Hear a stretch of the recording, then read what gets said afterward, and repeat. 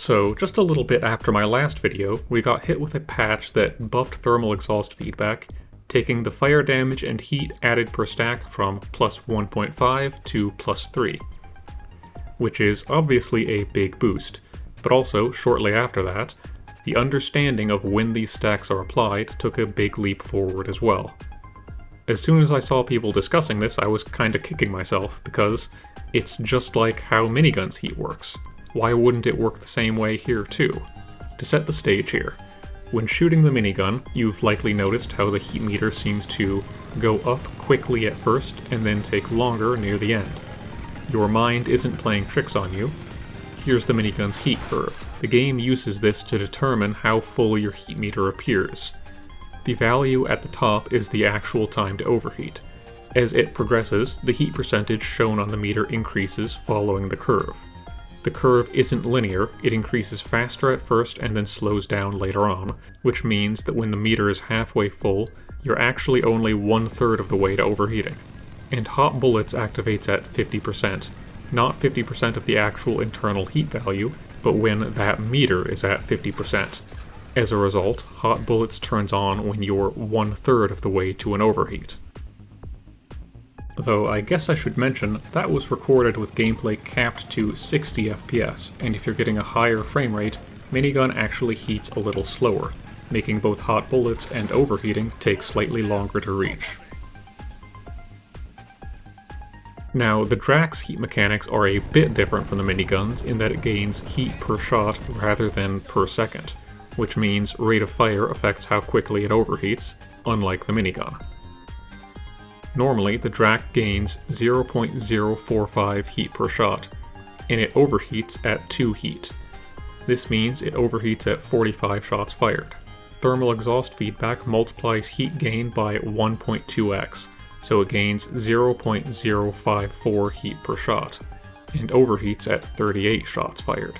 Equipping Tier 1B adds another 0.75x multiplier to heat gain, putting you at 0.03375 heat per shot with no overclock, and 0.0405 with TEF.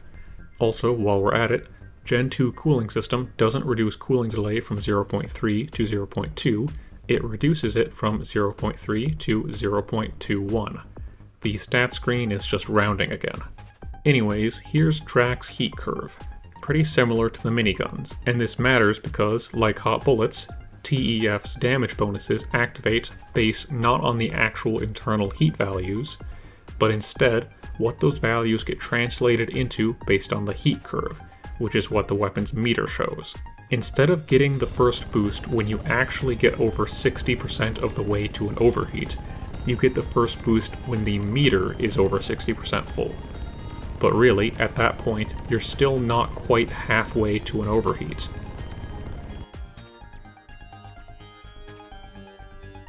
This has two practical implications. One is that the first damage boost kicks in on the 18th of 38 shots. As a result, about 55% of your shots when firing until overheat get the boost, a little more than half instead of a little less than half. And the other effect of this is that, due to the way that the non-linear heat curve tapers off at the end, each stage of the boost lasts longer than the previous one.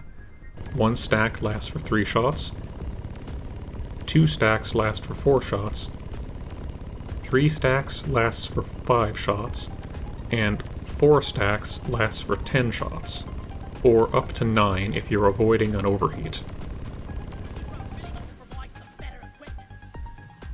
Specifics of how it works aside, TEF feels great right now. And as a little aside that a comment pointed out to me, a weird buggy aspect of NCTC on the Sabata, if you use it with explosive reload, shooting a corroded or poisoned enemy allows you to apply the explosive reload effect through heavy armor. Handy, but definitely not intended. And there's a minor bug with the minigun stats screen now, where the rate of fire upgrade looks as if it only adds half the intended benefit. This is just a visual bug with the stat screen, like how magnetic pellet alignment had. Unfortunately, there's a more serious issue. AI tweaks to septic spreaders on June 20th have caused their behavior to become not very threatening. They roar before attacking as a telegraph now, and seem to check for line of sight much more strictly. Besides the intended behavior of roaring before attacking, if the line of sight check fails, something about their behavior goes wrong and they just run right up to you.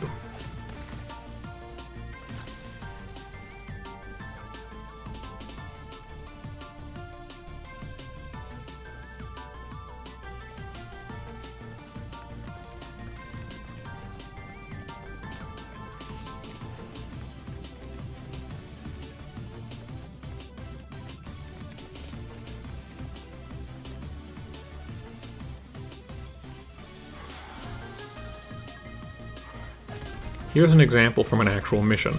This septic spreader kind of just runs into this driller's face endlessly until it dies.